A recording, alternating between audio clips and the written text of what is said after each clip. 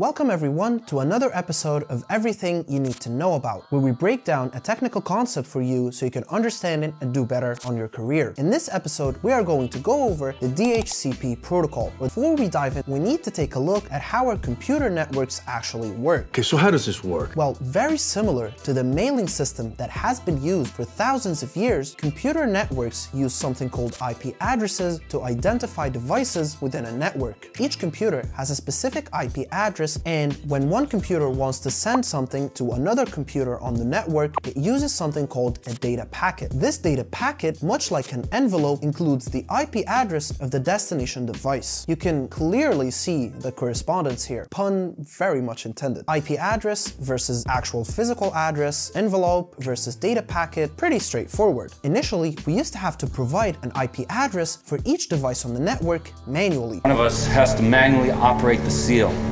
which is not really a big deal. For example, in your house, if you're dealing with 3 or 4 devices that you have to provide IP addresses to. But this is not really transferable to larger networks where you might have setups of thousands or even millions of devices. It is simply non-viable to manually set an IP address for each of those devices. We can't do that, okay? So, in October 1993, the Internet Engineering Task Force came up with the DHCP protocol, or the Dynamic Host Configuration Protocol. First, DHCP was introduced as an extension of the Bootstrap protocol. The Bootstrap protocol was an early network protocol that used to provide IP addresses to devices on the network and give them information like the location of the boot server. It allowed devices, typically diskless workstations, to start up by loading their operating system from a network server. However, the Bootstrap protocol had its limitations. I've no limitations. For example, each device needed to be set up manually, all the more reason for DHCP. It might sound simple, but DHCP is very important and has many benefits. For example, it saves us a lot of time from having to manually set up devices and prevents a lot of human errors, because when a person is entering an IP address, there is a huge chance that they will fat finger it and type in the wrong one. Also, it is very hard to maintain a good list of each IP address and the device that it has been assigned to. I can't keep track of them anymore. So often you can get IP conflicts by assigning the same IP address to multiple machines without even knowing it. DHCP simply and automatically assigns an IP address to each device on the network from a specific scope. A scope is basically a list of all available IP addresses for the DHCP server to use on the devices on the network. This scope has all the IP addresses that are available for assignment or lease for end devices on a specific subnet. If you want to learn more about subnets, let me know down in the comments and maybe I'll make a video about it. Let's say you have some friends over at your house and they want to join the Wi-Fi network and use the internet. Kevin, the Wi-Fi's out!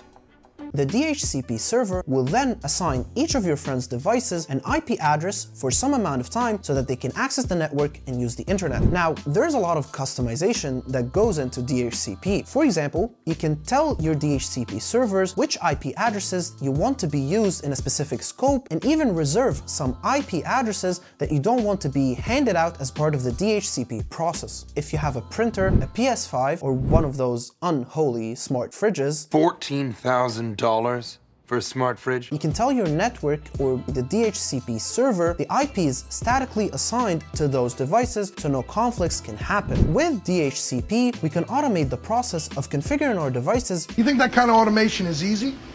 When they go online. When the device joins the network, it will go to the DHCP server and it's going to do its discovery and ask the DHCP server, hey, do you have any IPs available that I can use for a while? The DHCP server will then respond with an IP address and say, yes, I have this IP address. Does this look okay to you? And it will offer up an IP address from the scope given to it. Then the computer will say, yes, I really like this address. I request to take it. That's the DHCP request, which is our third step. Finally, the DHCP server will actually acknowledge the request made by the computer and give it out the IP address for a specific time called the lease time. It does that by sending a DHCP acknowledgement and saying, okay, that's your IP address, you can use it for X amount of time. This period of time, as mentioned before, is called a lease time. Now, this is generally 24 hours for a home office network, which should be more than fine, but for corporate networks, this can vary a lot depending on your needs and specific use case. And if you want to remember the DHCP process request steps, there's a funny way to do that, which is actually DORA the Explorer. See, discover, offer, request, and acknowledge. DORA. Now, let's jump into some technical details about DHCP. When your device requests IP information from the DHCP server, it's not just getting the IP address, it's actually getting 4 pieces of information. That's your IP address, the subnet mask, the IP address of the default gateway, and the IP address of the DNS server. The IP address is simply your computer's new IP address offered by the DHCP server. A subnet mask is a number that divides your IP into 2 parts, a network part and a host part. The network part tells you which network you're on. Where am I?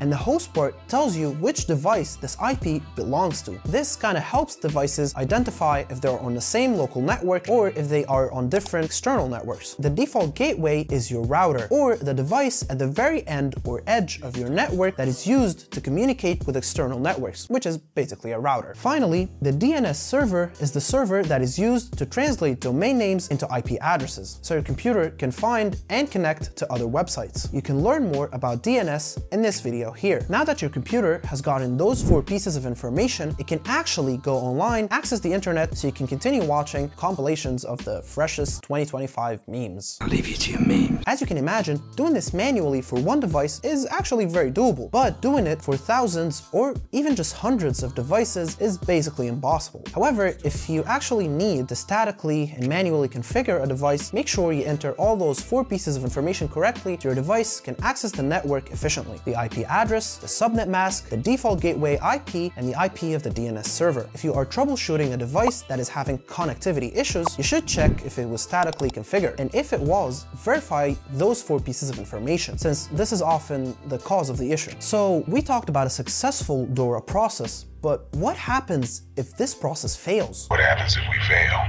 If a DHCP configuration is not able to successfully negotiate through the DORA process, it will default to the alternate configuration that you set. By default, this is set to use an IPPA address, or an automatic private IP address. IPPA is a feature in Windows that will automatically assign an IP address to a device if it cannot successfully negotiate an IP address with the DHCP server. It allows devices to communicate on the same local network if a DHCP server is not available. However, you can't really access the internet or other external networks using an IPPA address. No emails, no internet, no trace.